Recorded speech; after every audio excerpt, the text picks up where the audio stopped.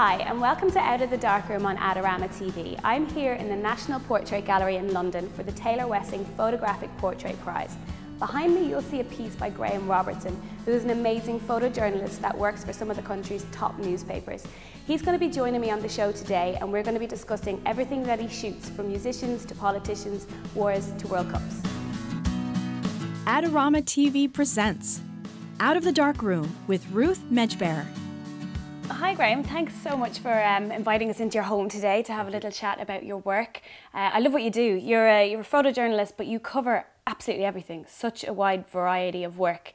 Was that something that you always wanted to do, or how did you end up in photography? Well, I do cover a lot of different things. A lot of different things. Everything I can think of, you covered it. I think that when I was younger, I always wanted to sort of specialise. Yeah. And I realised that if I sort of specialise in something, it's much harder to perhaps get an opportunity. So I tried my hardest to sort of try and do as many things as I could, really. And when I became an apprentice photographer, I was doing everything. I was doing football, PR work, news events, features, and I really liked doing something different every day. Because I mean, like, you're in The Guardian now, which is probably the most prestigious role in the UK for a photojournalist. I know you trained as you were a darkroom assistant, but do you have any other qualifications that would have landed it, or was it just on the basis that your work was amazing? They were like, yeah, we'll give you the job. I've got pretty much no qualifications. Okay. I went to university and went to college when I was very young, but then I'd done an apprenticeship. I think my training was really, really good. I worked as a darkroom assistant, which was a fantastic experience because I was just looking at photographs all the time, which made me a really good editor. Great, yeah.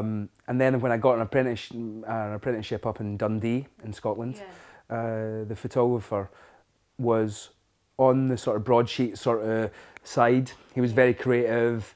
He had really good rules put in place. He was very strict with me.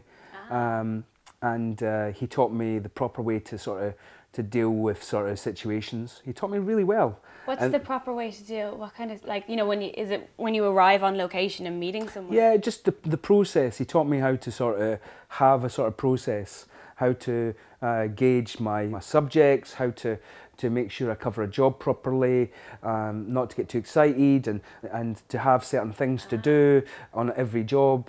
And he gave me a sort of formula, and then after that formula, he would then I could be creative, because if sometimes the creative stuff might not work, but if you do a creative thing and it doesn't work, then you've got nothing. Yeah, so you have a fallback so you have safe some sort options. of a safe part and a creative part and this, that, and it really taught me well.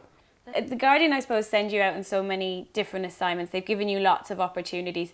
Is there anything in particular that you've loved? Any one project? Because, I mean, you cover everything. You cover musicians and politicians and, the portrait side of thing. I mean, is there anything maybe in your work along the way that you favoured, that you'd always angle towards, or? I do enjoy everything. Yeah, okay. I think that the past I did a lot of reportage kind of abroad, wars and famines and lots of sort of civil wars or real sort of conflict sort of stuff. And I slightly got disillusioned by that. How so in that, like? I don't know, I felt that a lot of people were getting into that because they thought that if people took photographs of pain and suffering, then that would be good photography. And I disagree.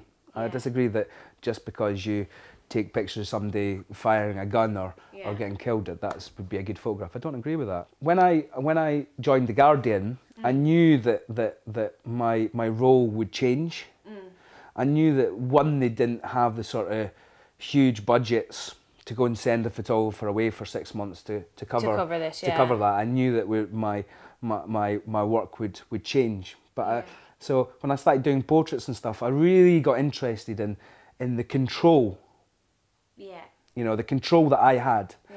If in news photography, if it doesn't work, you can make your own luck. There's nothing like, you can't be a lucky photographer. You need to research it and be in the right position to make your own luck. If a photographer walks into a room and shows that they're not in control, then that person won't. You've lost that sort of portrait, you know. So it's confidence. It's confidence. You know, there's been situations that the PR have said, "You've got 1 minute." Yeah. And I've not even picked my cameras up and sat and chatted for 2 minutes. Yeah. And then I've spent the next half an hour photographing him or Wow. her. Because you just find that kind of common ground. And they enjoy it, and I suppose. And then they relax, or they say to the PR, "Oh, it's all right, well, let's do 10, you know."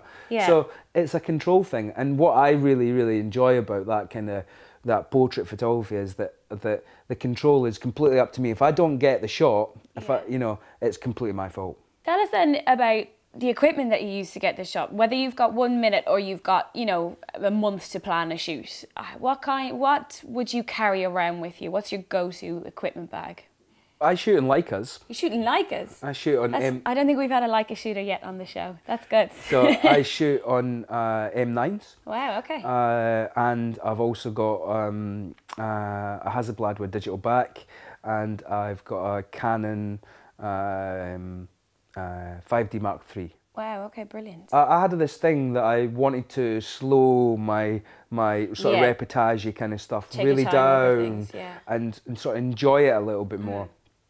And the Leica really gave that to me. I used to shoot completely manual cameras back in when I started, and I loved it. And I sometimes think with the digital how digital has went, that a lot of people take far too many pictures. Yeah, just shoot off hundreds and hope for the best in one. Like. And with a rangefinder camera or a Hasselblad, there's just, you can't do that. Yeah, you need to really pick your pictures, make sure that they're correct. You've got that sort of, and that's a beautiful thing for me. And the pictures that are in that project with the blind children, the ones that are in the telewedding, all the portraits, all the reportage stuff that goes along with that is all shot in the Leica. Sometimes when you take a picture of a famous person and you get your Leica out, you would be amazed what they would say. They would say, "Oh, what kind of camera is that?" And they say, "Oh, that's the Curious," and they automatically you have that maybe a different thing to talk about. Or I get it. Yeah. So. But I love shooting on the Leica. Was that a commission? Did someone send you over there, or was it a personal project and you just wanted to go and do it? I mean, what, the blind? Yeah. That's just my stuff, and that's what is really important for me. I and the Guardian really like that I am doing what they want me to do. Like, they supported this project completely for me, and it wasn't a money-making exercise. It wasn't, it was a personal thing, and it's really important for me. It's really important, and it makes me a better photographer, a better person. It makes me, that sort of personal stuff that has a sort of tagline of a sort of story that I can help is really important. Would you have any advice, I suppose, I'm looking for amateurs that are wanting, that maybe have the skills already but just can't break the boundaries into professional to photojournalism? I think the best bit of advice is not to try and break into it, but just do your own thing. So just continually keep doing your own thing. Well, projects is a really good thing. Having a good idea for a project and going and doing that project and fulfilling that project. Yeah. If you really enjoy that process, it's like everything. If you enjoy a process, you put really your everything into it, and you don't care about if anyone likes it or sees it. Or I bet you that if you have that impression, people will love it, and that's how you break into it. Because some people will be like, "That's really interesting. See what this guy's spent the last year doing," or something. And then all of a sudden, and you've really enjoyed that, so it's not been a waste of time.